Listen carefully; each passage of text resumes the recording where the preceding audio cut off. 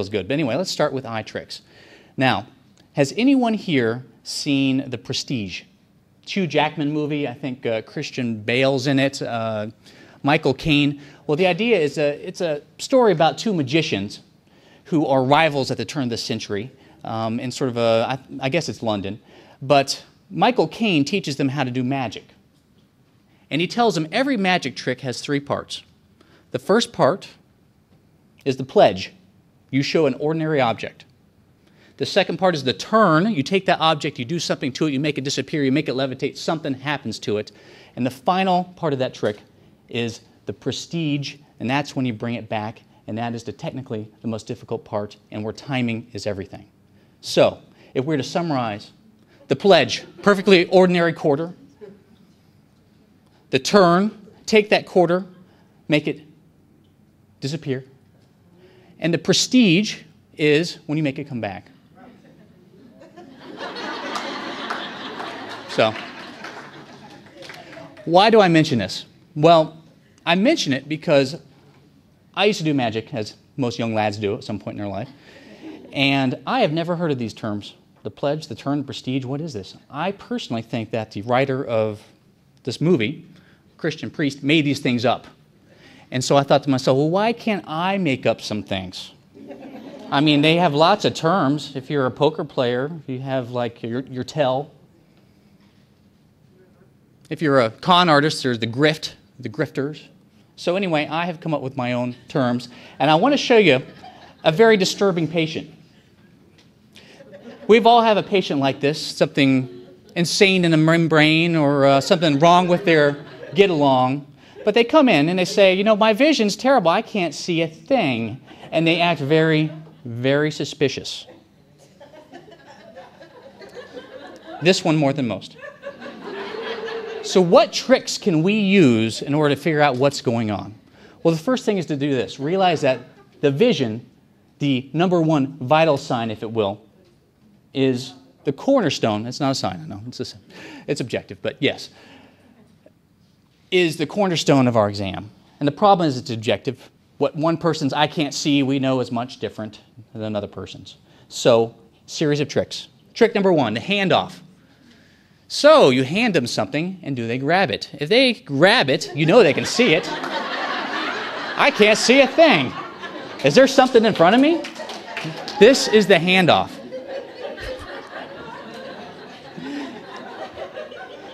You can do the same thing with a shake. Hey, how you doing? And if they shake your hand or go to, then you've tricked them. That's the handoff. The pupil check. If someone says, I can't see a thing out of my right eye, it's complete blackness, and they have absolutely no pupil change at all, that's physically impossible. We'll come back to this one in a little bit more detail. Optokinetic drum. Do you guys have these in your clinics? Well, at Nemours, you probably do because we use this all the time with pediatrics. But the idea is you take a drum with striped lines and you spin it in front of the patient, and it's almost impossible not to track a slow pursuit and then saccade and continue following that. If you've ever ridden in a bus, look at the people sitting across the aisle from you. You'll see their eyes are jerking like they've had nystagmus, the optokinetic response. Now, if you don't have a drum, you might have an optokinetic flag, like we use in my clinic. It takes up much less space. Sometimes we'll play Where's Waldo, but it does the same effect, and if I was to get closer to you guys, I could see your eyes jerking left and right, up and down, and if you can see an optokinetic drum or a flag, then by definition your vision's probably 2200 or better. Just a trick. The mirror test. Let's say you've got the greatest actor in the world. You've done optokinetic flags, they can't see nothing. You've tried to trick them with the handoff, nothing. The mirror test will break down anyone. I'm very good at faking blindness. I can't last more than 10 minutes, or 10 seconds actually doing this. You hold a mirror in front of them and you move it back and forth, back and forth. It's impossible not to track an object. And if you look at their eyes and it moves in synchrony with your mirror going left and right, up and down, then they can see something. The flick. Flick your fingers at them. Do they blink? Sometimes I do the flick with light. Instead of flicking my fingers, I'll turn my high beam up to 11, like Spinal Tap. Remember they had the amplifier, it goes up to 11? Well, I yank mine up to 11 and shoot in the eyes, and if they can't see, they're going to react. The magic lens. This is a little bit more subtle. Let's say you have someone that says, I just can't see very well. They can't get them to read the 2400 line on that near card. You give them a lens. Give them a really powerful one. Tell them this is a really strong lens. It's a +8 diopters. It's incredible. Hold this thing as close as you want. If they can get down on that card pretty well, then they can see pretty well. Because a lens, 8 diopters, I think the magnification of a lens, the equation is 1/4 of the lens power. Yeah, it magnifies things twice as much, but still, if they improve a lot, then you know there's something going on upstairs. Stereo confusion. I can't see out of all in my left eye at all. Can't see nothing. Well, you put those stereo glasses on. You say, hey, can you read the dots? Well, you can see the first dot you can kind of figure out with one eye only because it doesn't work real well. But when you get down to that second or third row, if they can read those things, then you have to start wondering if really they can see. The finger touch. This is a pretty good one. Someone says they can't see, and you say, all right, I want you to hold your hands out, try to get your fingers together. This is a proprioception task. It has nothing to do with vision. See, I can do it with my eyes closed. If they're doing this, you have to start thinking there's something else going on. Maybe they've had a stroke. I don't know. Eye popping. This is not so much the malingerers or the factitious disorder, but this is something you see with children. We all know blink to light, fix and follow. Well, there is a reflex seen in infants called eye popping. Turn the light off and their eyes open. It's the opposite of the blink to light. It's the open to dark. Eye popping reflex. Check that with the babies if you're having a hard time with the blink to light. Pinhole PAM, very useful test. Do you guys use a potential acuity meter, a crazy thing mounts on the slit lamp? Very hard to use. Got to plug it in. The doctor tells you to get it because they don't have to do it. Okay. Well, this is an alternative that I prefer. Basically, you can do the same thing with a pinhole. Basically, have them look through a pinhole, hold the card, whatever they want, extremely bright light to light up those letters, and turn the lights off. The room lights have got to be off.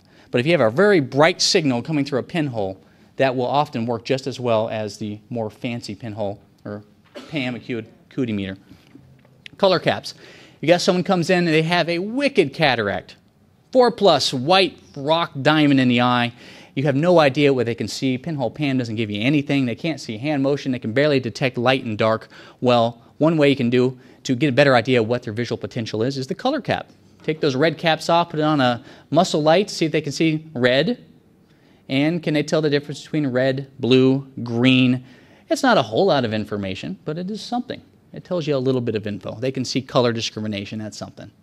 The photoptic phenomenon. There may be another name for this. I've actually looked to see if I could find this written anywhere, and I can't find it. But here's the idea.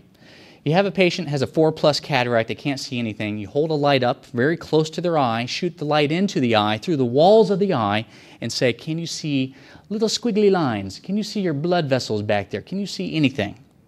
Now, unfortunately, most of the patients that have these bad cataracts are not mentally with it enough to really tell us this. But here's how it works. And you may have noticed this yourself. If you've ever had an exam under a slit lamp, sometimes I can see my blood vessels back there. Here's how it works.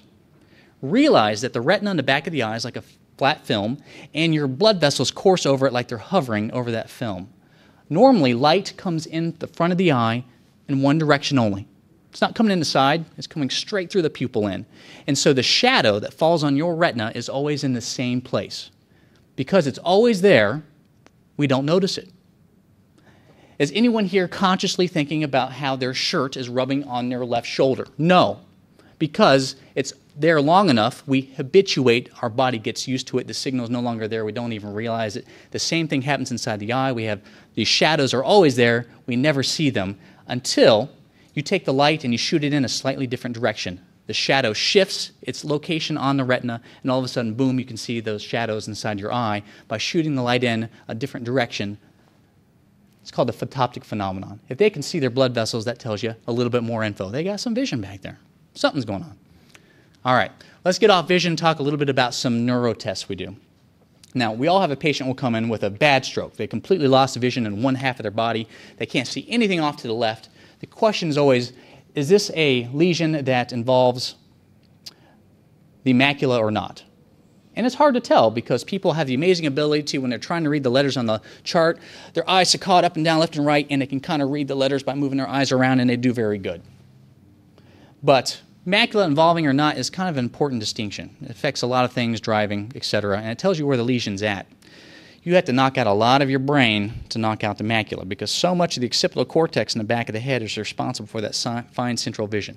So how do you measure it? I do the pencil test. I say, here's a pencil, and on one end there's the tip, and on the other end is the eraser. I want you to look right at my nose, keep looking at my nose. All right, I'm going to bring it in. What do you see first? Do you see the eraser? And they say, eraser. And they say, I see the tip, and I see the eraser. You know it goes right through the macula. They're not seeing it until that thing crosses right over the midline. A little bit more accurate than saying, can you count my fingers 1 or 2? So this is the pencil test to detect macular sparing or not lesions. Kind of useful. Neglect. Someone may have a stroke, and the question always becomes, are they not seeing everything to the left? Or do they not realize the world exists onto the left? Which happens. I mean, it happens a lot. I mean, there's been case reports of people having a stroke, and they keep falling out of their bed, and they finally realize it's because the patient thinks that there's some stranger on that part of the bed. They push their legs off, but it's their leg, and so they follow it. This happens. And so they neglect half their world. This is a big deal. Someone who may have lost half their vision on the left may be safe to drive because they've saccade and they can adapt to it, but if someone neglects the left half of the world, you don't want them driving because they're not going to even realize traffic's coming at them. So how do you test it? The pencil test again. You say, I want you to point to the exact middle of this pencil. Point right in the middle. If they point way off to the side, you got to start thinking, are they just ignoring the left half of the pencil? They don't even realize it's there. So hemifield neglect, you can also use a pencil. The Hertel, we all know how to use a Hertel, right? The Hertel exophthalmometer. Okay. Well, not much to this trick. Basically, the goal with the Hertel is to get those things as close to the lateral canthus as you can without touching the eye. And then you read the base, and you make sure that base is consistent, and you measure how far out the eyes are bulging. Not much of a trick there, except clean them off. Sinus pressure. Headaches. 3 things in medicine we're not good at diagnosing or treating. Low back pain, chronic fatigue, and headaches. We all get headaches. We get a lot of patients that come to the eye clinic. Maybe the eyes are causing a headache. Well, usually not. Not that many things can cause headaches from the eyes. One of the things I see a fair amount is sinus pressure causing pain around the eyes. You can push on the sinuses. Push up underneath the eyelid. There's the bone right there. That's the frontal sinus. We all have sinuses. We have them so our heads don't weigh too much. Little air pockets. We also have them so when we face plant into brick walls, we have a little crush zone. It's our bumper. But sometimes they get infected and pressure goes up and it causes headaches and you get referred pain to the eyes and then come to the eye doctor, sinus pain, send them to an ENT or their primary doctor.